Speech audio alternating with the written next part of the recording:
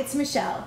Welcome to 6 Things, more or less. Today is Cacio e Pepe. Cacio e Pepe. It is the hottest dish on the restaurant scene right now, which is kind of funny because it's a dish my grandma used to make over the sink when she ran out of sauce. That's how simple this is. You can make the entire thing during the time that your pasta's cooking.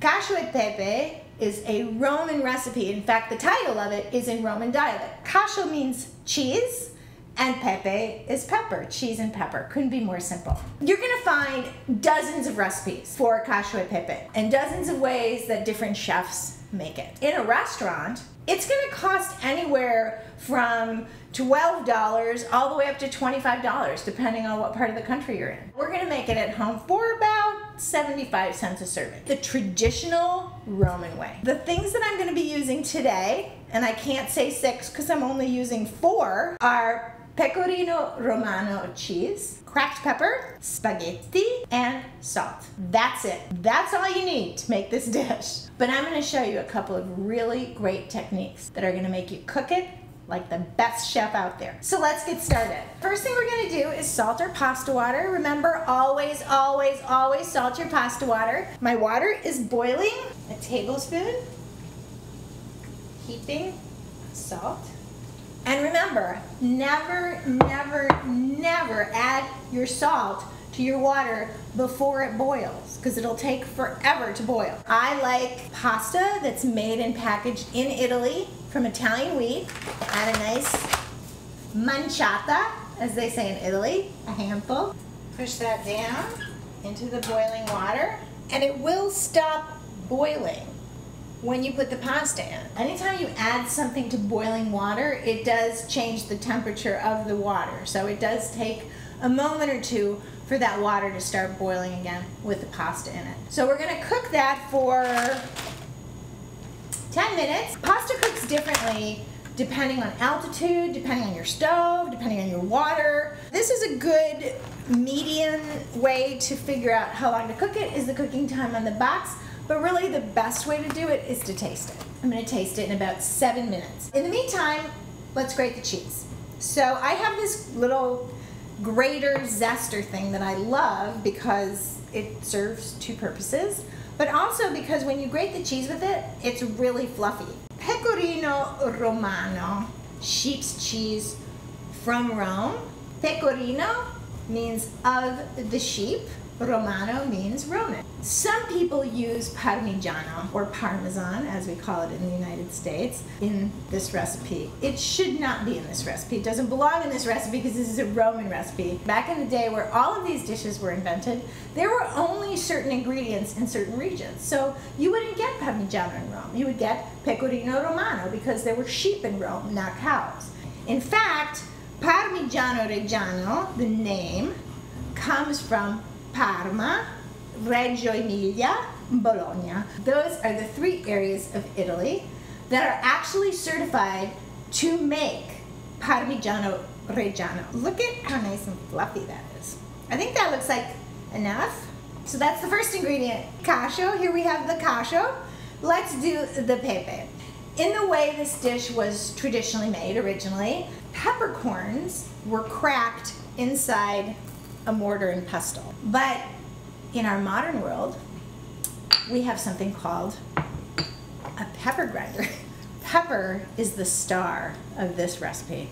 It's very exciting because it's only been like an additional ingredient up until now. So I'm gonna crack a significant amount of pepper in here, at least a full teaspoon.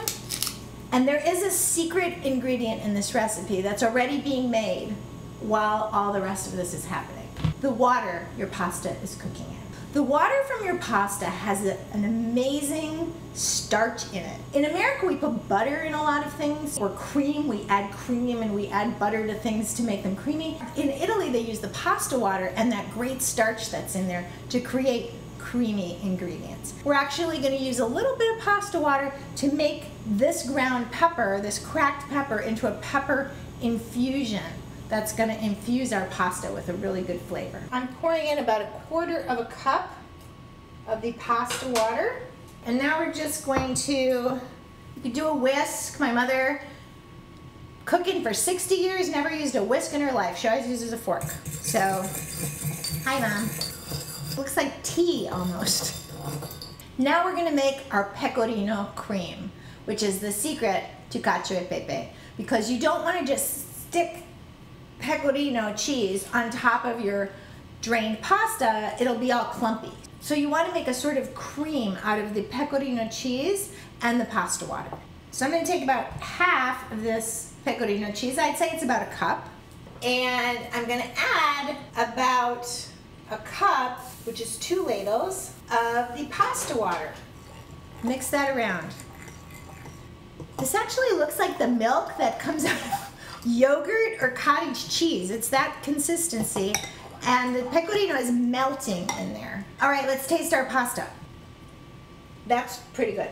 Get my colander. It's been about 8 minutes. Put it back in. All right, let's make our dish. I need my tongs. Also need to turn off the stove.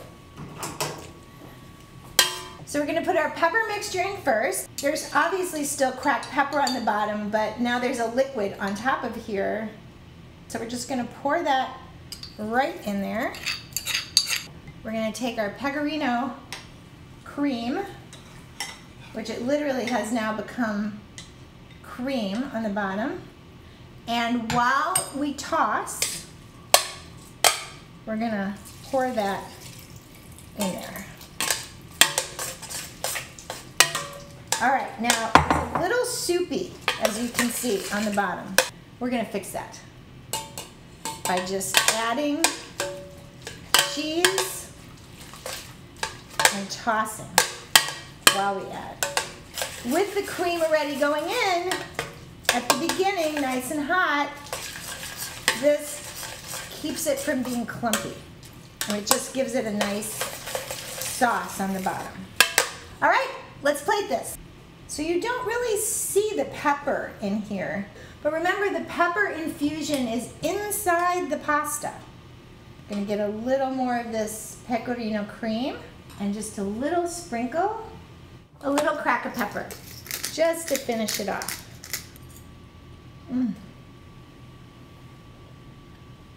I think this might be the best thing I ever made.